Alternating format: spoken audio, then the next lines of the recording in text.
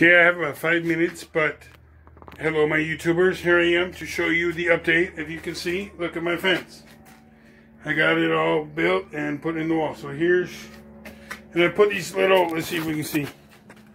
You see here, this is not the best, but it works temporarily. So here it is in the ground to sort of divide my dog area between the laundry area. So if you can see, here's a better view of the fence. And this one, I still gotta figure out how it's gonna go in the ground. But as you can see, I have a little area, and if you look all the way down there at the end by my shed, so we'll walk over here and you can see I actually have an opening. So my dog will go in and out right there, and then I can still open my shed without hitting the dog. So once again, we'll come back here where we got a better view.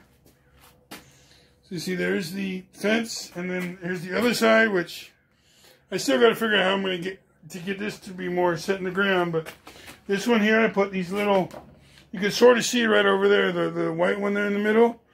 Those are what I actually have used. The fence is attached to those, and those go down into the ground a little bit. So it's just more for temporary fix than a permanent fence, but it's more just like, it's kind of more updated than like those cheap little fences you can buy like the dollar store or something. It's kind of the same aspect, but a little bit more.